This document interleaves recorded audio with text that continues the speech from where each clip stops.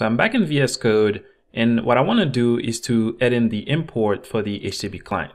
So I'm going to go below the injectable, and then I'm going to do import. And then here I want to import the HTTP client. So I'm going to do HTTP client.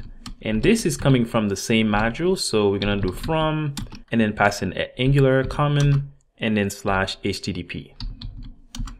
So now that we've imported this, we have to inject it into this class. And to do this, we just have to pass in a private field to the constructor.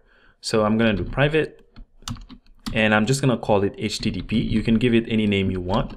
The only thing is you have to make sure that the type is of type HTTP client. So I'm going to do HTTP client, which is what we just imported. So now this HTTP is available in this user service class, and we can use it anywhere in the class by just using the this keyword to refer to it as a member of the class. So once we start building our function to make HTTP requests, you're going to see how we're going to be using this as a member of the class by using the this keyword so that we can make our request to the backend.